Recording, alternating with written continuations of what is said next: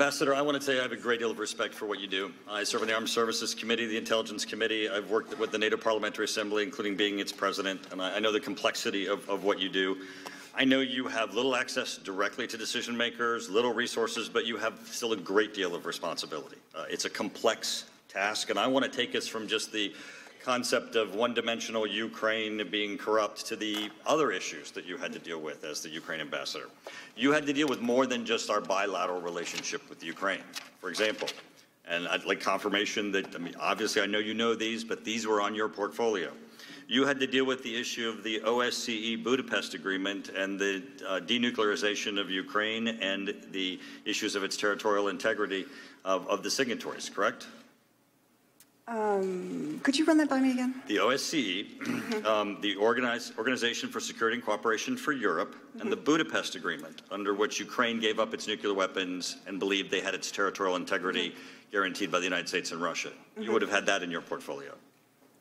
Well, that was an issue you would have to deal with the Ukrainians on. Yeah, when the Ukrainians would ask about our policy and whether it was in keeping with the Budapest Agreement. Excellent. NATO.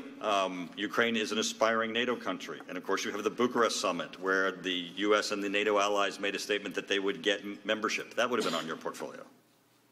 They would have been discussing with you. Yes, certainly aspirations to NATO membership would be.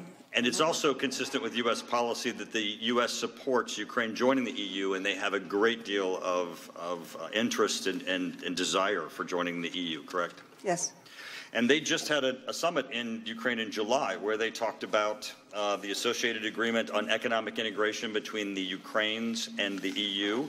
And they also had a discussion about the illegal annexation of Crimea and the blocking by Russia of the Ukrainian sailors that came out of the Azov Sea and that were captured. Those would have all been issues that would have been in your portfolio and that were consistent with what the EU's issues are, correct? Yes. We work closely with our EU partners. In addition to Ukraine, you'd have to work with France and UK and Germany, all of which you have different ideas of those.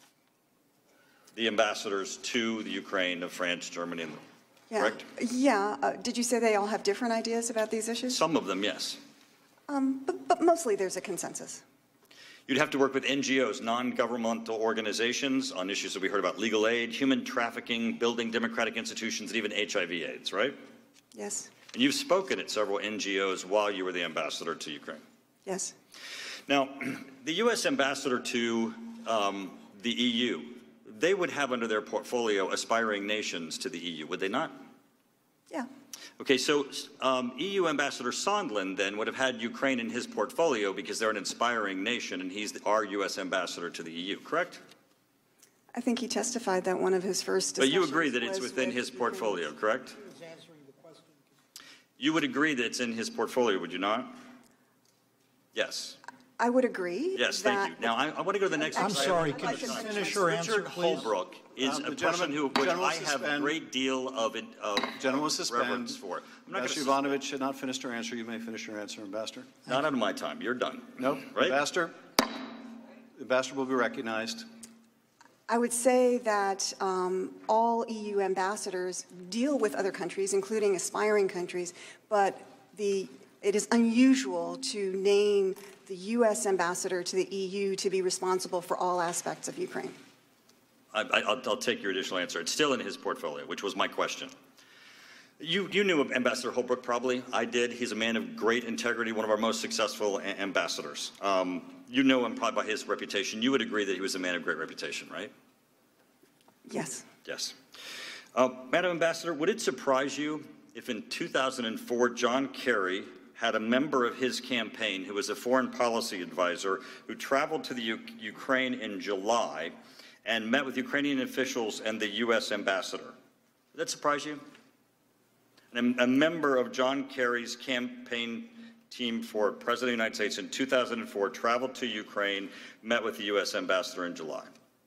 Not necessarily. Would you have taken that meeting if a member of John Kerry's campaign traveled to the Ukraine? Would you have taken that meeting? I guess it would depend on what the purpose of the meeting was. Well, that meeting actually occurred, and it was with John Holbrook. John Holbrook was a private citizen, traveled to Ukraine, met with the U.S. ambassadors, met with Ukrainian officials. He was also there on about HIV/AIDS, which was, in addition, something that the Clinton Foundation was working on. So we have a official of the John Kerry campaign in 2004 as a private citizen meeting with our ambassador in Ukraine. Time of the gentleman has expired. Is that unusual? We meet with private individuals all the time. It probably wasn't unusual for Giuliani. Gentleman's time has expired.